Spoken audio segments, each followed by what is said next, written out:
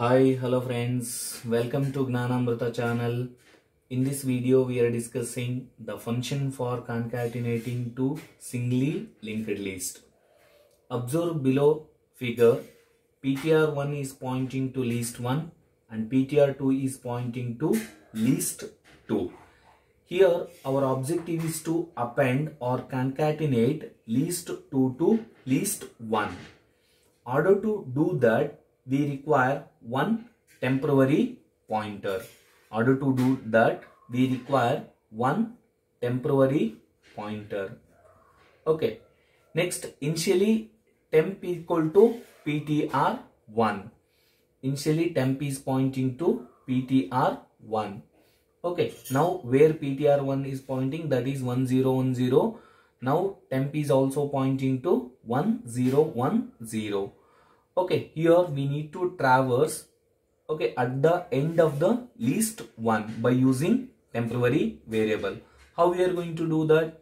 Okay, initially temp is pointing to PTR1. Now we need to move from node 1 to node 2. How we are moving? Okay, temp equal to temp of link. Okay, here we are checking whether temp of link equal to null. No. So that we need to move temp is equal to temp of link. It is pointing this node, that is 1020. Next again we need to check this condition whether temp of link is not equal to null. Yes, our temp of link is not equal to null. So that we need to move temp is equal to temp of link. Next, now temp is pointing to this node, that is 1030. Now again we need to check whether temp of link is not equal to null.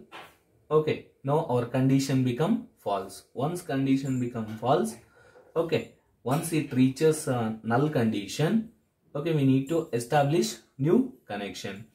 Temp of link equal to PTR2.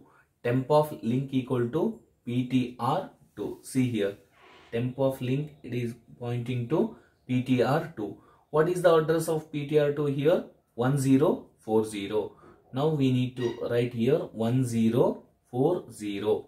Address of PTR2, we need to write temp of link. By doing this, okay, by establishing this connection, we are appending list 2 to list 1. Understood, right? Very simple. Now same thing we'll observe code for this. Okay. Here initially we created one node, that is our list node. Initially it contained two fields. One is data field and link field. See here, data field and link field. Next here we are declared two pointers, that is PTR1 and PTR2. PTR1 is pointing to list 1 and PTR2 is pointing to list 2. After that we created type def struct list node. We have created our own data type node of type structure. Next here we have written concatenation function. Okay. Next first we need to obtain our temporary pointer, right? Okay. First we are declaring temporary pointer. Next we are checking whether list 1 is empty or not. If it is empty, if list 1 is empty, we are returning pointer 2. See here, just we are checking whether PTR1 is empty or list 1 is empty. We are returning PTR2. Next condition, we are checking whether list 2 is empty or not. Okay, by using this pointer, we are checking whether list 2 is empty. If it is empty, we are returning PTR1 from this function. Here in our example, both conditions are false. Okay, PTR1 is not equal to null. Sorry, PTR1 is equal to null. No. Next we are checking PTR2 is equal to null. No, both conditions are false. Next we are moving next statement. Okay, here we are using iterative statement. Okay, next initially we are assigning temp equal to PTR1. See here, initially temp equal to PTR1, where PTR1 is pointing. Now temp is also pointing to same node, that is 1010. Next we are checking one simple condition. Temp of link is not equal to null.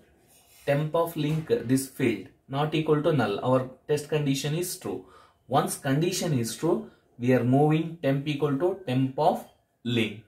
Now temp of link is pointing to next node, that is 1020. See here, we are ending with for loop here itself. For loop is repeating itself. Next, again we are checking temp of link is not equal to null. Yes, temp of link is not equal to null. Once again our test condition is true. We are moving temp from here to here. Temp is equal to temp of link. Now temp is pointing to this node, that is 1030. Next, again we are checking this condition. Temp of link is not equal to null. Condition become false. Here temp of link is equal to null, right? Okay, once condition is false, we are exiting from this for loop. Next, we are going to execute this statement. Temp of link equal to ptr2. See here, temp of link equal to ptr2. We are establishing new connection. Next, here temp of link will contain address of ptr2, that is 1040. Okay, by doing this we are concatenating list 2 to list 1. Now resultant list will be available in ptr1, right? So that we are returning ptr1 from this concatenation function.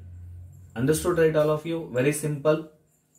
Thanks for watching. Please do like, share and subscribe my channel for more videos.